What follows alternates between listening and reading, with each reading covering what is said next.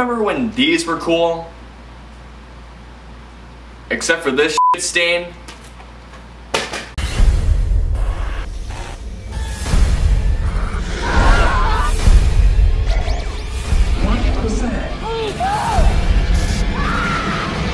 You're all gonna die up here. My apartment's haunted. It's not haunted. I'm sure there's a reasonable explanation.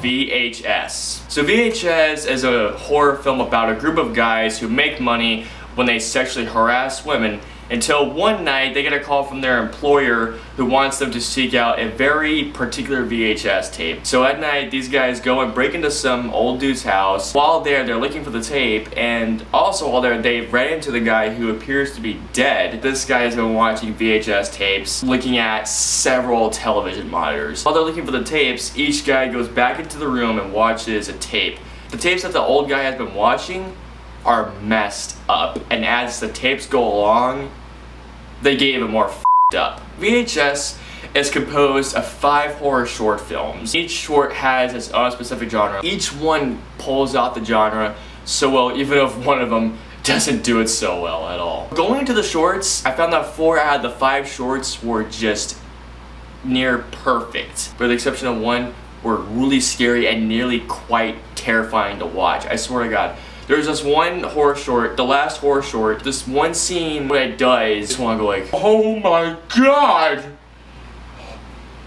It's truly terrifying what happens. Out of all the horror shorts, the last one was the strongest one for me. I just don't know what it is about demonic possession movies. Another one of the shorts I loved was the very first one. One of the things I love about this movie are the twists that are in this movie, especially in the second to final horror short. There's a twist that happened. I had one of those, holy sh** type looks. Another horror short I really like, Kids Going to the Woods, the stereotypical ones. If any of you have played the game Slender on a Mac or a PC, you will know exactly what I'm talking about, because this short was great. The acting in most of the shorts is very well done, especially in the last and the second to last one are really the best acting out of all of them. One of the things I loved about this movie was that even though it was found footage, I loved how it employed the VHS gimmick. If you grew up in the era of VHS tapes, this is a one that you will enjoy the gimmick like this, because VHS tapes are so nostalgic to me and I love it. The cinematography, even though it's found footage, you will get used to it. There is one little horror short, I swear to God,